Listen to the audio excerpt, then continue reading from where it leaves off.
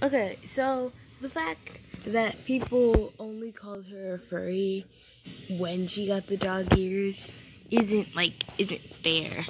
Cause looking at her room right now, I'm guaranteeing that she's a furry. There, furry. Here's more. There's a furry. There's a furry. There's like a friggin' fursona right there. There's a furry. There's a furry. He reminds me of someone from Voltron, actually. I don't think he's a furry, though. He doesn't have the ears. See, all of this just shows me that she's furry. Freaking furry shade. You should be ashamed.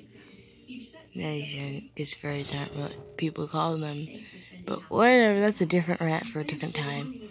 Jade is definitely a furry. Just look at all the proof. All the proof that you need is right here. Right there, right everywhere. Right where you need it to be, it's all of it. Well, that's the end of this, because I have nothing to do. But Jade's furry, confirmed. Bye.